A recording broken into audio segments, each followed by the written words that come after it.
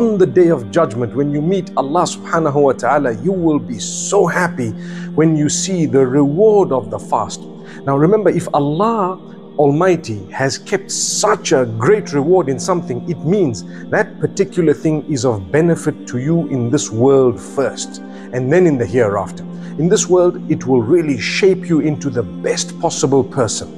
It will give you so much of benefit, calmness, contentment, serenity, so much of joy, happiness, so much of fulfillment because of what is supposed to be happening in this beautiful month of Ramadan. So I hope and I pray that Allah accept from us our acts of worship.